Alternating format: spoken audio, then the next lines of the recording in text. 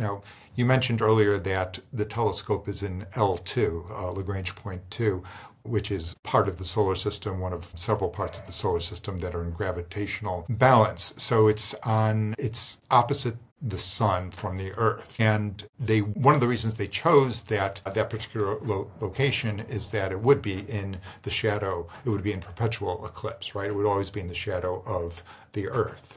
So that blocks a lot of the heat. Infrared, very sensitive to heat. They had to keep it down. They had to keep the heat as low as they could. That is to say, they needed to get the instrument down to absolute zero, close to absolute zero, not absolute zero, but as close to it as they could. So that means that one side of the instrument, the whole instrument, is going to be facing the sun, or the Earth, actually, and that's going to be soaking up a lot of heat, even though the sun is in eclipse.